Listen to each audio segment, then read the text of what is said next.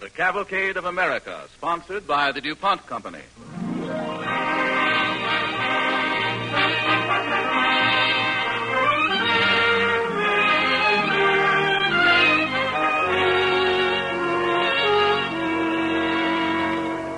Tonight, Walter Brennan and Richard Wharf star in a dramatic story of discovery.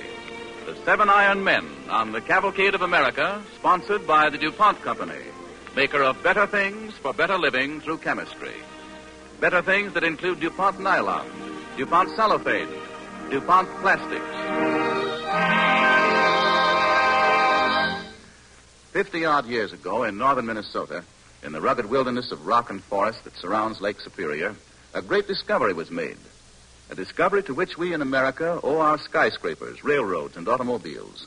And today, the tanks, shells, and ships that will bring us victory. This evening's cavalcade is about that discovery, about some men named Merritt, whose lives and work in the Lake Superior region is one of the epic stories of America. Walter Brennan appears as Cy Kinney, and Richard Wharf, who has just directed the Metro-Goldwyn-Mayer picture Blonde Fever, plays the role of Lon Merritt. The DuPont Company presents The Seven Iron Men, starring Walter Brennan and Richard Wharf on the DuPont Cavalcade.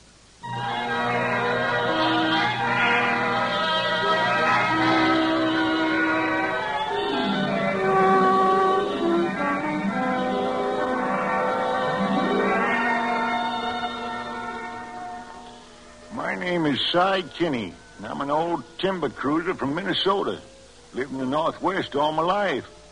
Well, tonight's an important night up our way because the St. Paul Association is having a meeting to take stock of what Minnesota was, is, and is going to be. They're unveiling a big picture all about the Northwest, and they're listening to facts and figures brought in by experts. Experts on Minnesota food and iron ore and timber. But you know, there's some guests at this meeting most of the others can't see. But I can. I can see Indian fighters, pathfinders, French voyageurs, traders, all the men and women who built the Northwest. And there are the Merritt brothers and their sons that we used to call the Iron Men. Say, I want to tell you a story about these Merritt brothers, how they came up to this wilderness nearly 100 years ago and how they found... Well, that's the story. In 1856, this was a wilderness, all right. But Lewis Merritt, father of the Merritt boys, moved 1,000 miles from the rich farmland of Ohio up through Lake Huron and Lake Superior to take up a squatter's claim at the head of the lakes. He built himself a log house there and waited for his wife, Hepzibeth, and their 5 youngest sons to come the long way by steamboat to Minnesota Point. In front of that log house was the cold St. Louis River, and behind it, a heap of old gray rock called the Duluth Gabbro. And the top of that hill was the beginning of nowhere. Even the Indians couldn't say what lay north of it.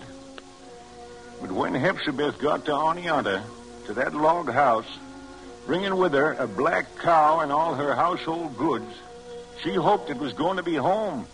A home for herself and Louis and their growing sons. Louis? Who's that man down in the clearing with the boys? They've been hanging around him all morning. The one who's with Lon. Oh, that's Joe Salt. Who?